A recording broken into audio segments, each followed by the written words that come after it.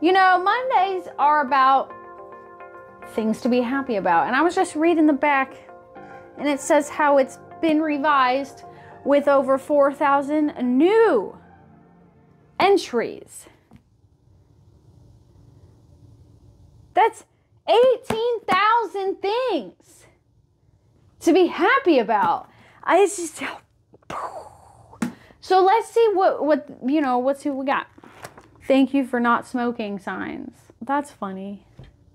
That's funny because it makes me think of my childhood and growing up in the 90s and to early 2000s. And this is not a thing anymore, but there was smoking and non-smoking sections of restaurants.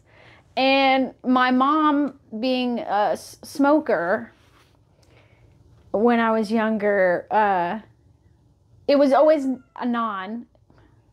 Yes? Are you okay?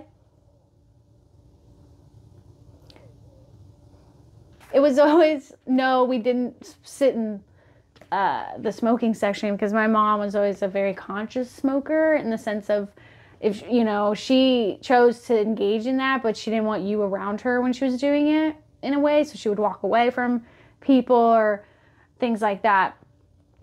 And she never wanted, yes, little girl, I'm telling a story here. Would you like to tell your opinion? You have something to say? Okay. You have something to say? Okay. Anyway, for a second time, there would, I swear I recall that there would be signs in the restaurants or in the non-smoking sides that said thank you for not smoking, or things like that. But in general, you are definitely going to see thank you for not smoking signs in healthcare facilities specifically, and probably any area around elevators for sure.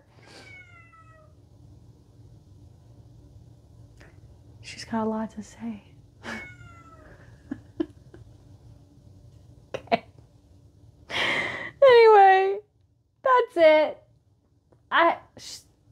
That's it. I don't have more to say about that. Thank you for not smoking. Because only you can prevent forest fires, just like Smokey the Bear says. So with that, I leave you with this gratitude to you for spending your time with me today. I'm very thankful you chose to do so. And I would really love for you to stick around.